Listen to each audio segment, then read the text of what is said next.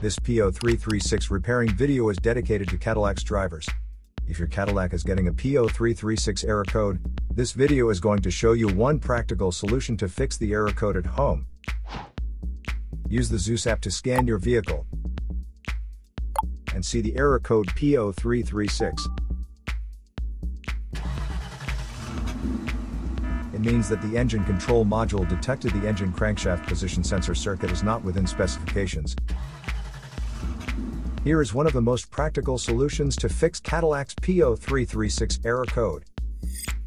Method A. The crankshaft position sensor. First, carefully remove the crankshaft position sensor from the vehicle. Visually inspect the sensor to make sure it hasn't been contaminated by a leak from another engine component. Use a multimeter to proceed with a resistance test on the crankshaft position sensor. In order to get a correct reading, check your owner's manual to see the specific crankshaft position sensor resistance range for your vehicle. If you don't get a reading, this indicates that the crankshaft position sensor is faulty and needs to be replaced. Check to make sure the O-ring from the sensor hasn't fallen into its hole. Then replace it with a new crankshaft position sensor.